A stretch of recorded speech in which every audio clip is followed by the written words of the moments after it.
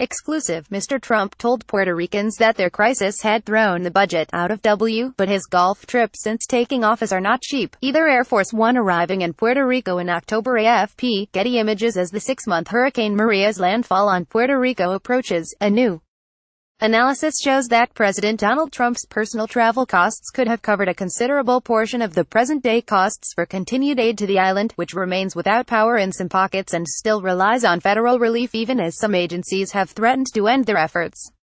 While Mr. Trump told Puerto Ricans that their humanitarian crisis had thrown the U.S. budget out of W in October, Mr. Trump's personal trips since becoming president have racked up a hefty bill as well. How much? Just over 90% of the $36 million it costs the Federal Emergency Management Agency operations to deliver food and water to the island for 3 months, according to the study conducted by document company FormSwift. There's just an enormous waste of money and energy that the study shows, Maya Wald, an analyst with the company, told The Independent. The analysis, conducted by comparing FEMA food and water costs for the island to estimated costs of presidential travel, finds that just the president's personal travel could have paid for 87.6%, or $31 million worth of the costs for 3 months. That includes personal trips to Mr. Trump's Mar-a-Lago resort in Florida, his golf club in New Jersey, and trips where Mr. Trump held campaign rallies. Melania Trump's travel costs could have paid for roughly 2.5%, $900,000, of the FEMA costs. While many parts of Puerto Rico have seen meaningful recovery since Maria made landfall in September, 200,000 families and businesses are still without power in what has become the United States' longest blackout in U.S. history.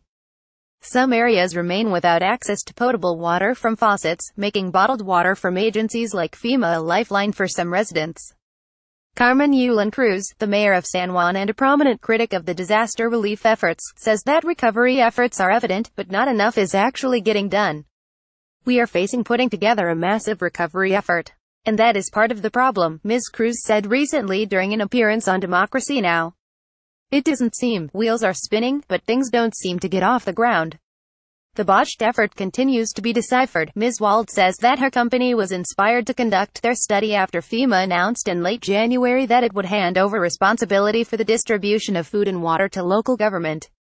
That announcement, 4 months after Maria's landfall, was quickly pulled back after public outcry from federal lawmakers on both sides of the aisle. Included in the analysis are an August trip to Arizona, where he held a campaign rally in Phoenix after a quick stop in Yuma to visit the Border Patrol, as well as a trip to Alabama in September when Mr. Trump campaigned for a candidate in the state's Republican primary for Senate. Among the biggest bills for Mr. Trump's travel is for Coast Guard security off the coast of Florida while he is visiting Mar-a-Lago, since the resort is so close to the Atlantic Ocean. The White House did not respond to requests for comment on this story. There is no decision to stop distribution of commodities.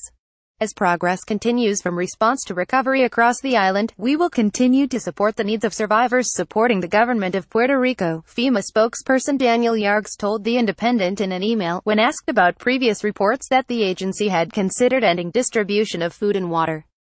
This is not the first time that a president has received criticism for personal travel costs, though Mr. Trump's penchant for flying to his lavish Florida resort, he has spent at least 57 days there so far, has certainly raised eyebrows among even those who recognize that the costs associated with protecting and transporting a president are always going to be high.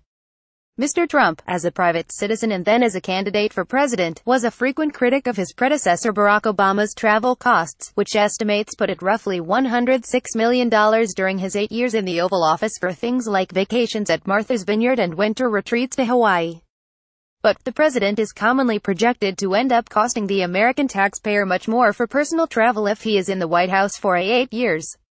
While the exact costs of presidential travel for any president, including Mr. Obama, are not publicly disclosed, Mr. Trump's travel costs have been estimated to be roughly $700,000 more per month than his predecessor's monthly average. According to analysis by the conservative Watchdog Judicial Watch, which frequently sues the federal government for access to presidential travel costs, and has been able to come up with estimates based upon previously disclosed costs for travel. More about Donald Trump. Puerto Rico Hurricane Maria. Melania Trump reuse content. We use cookies to enhance your visit to our site and to bring you advertisements that might interest you. Read our privacy and cookie policies to find out more.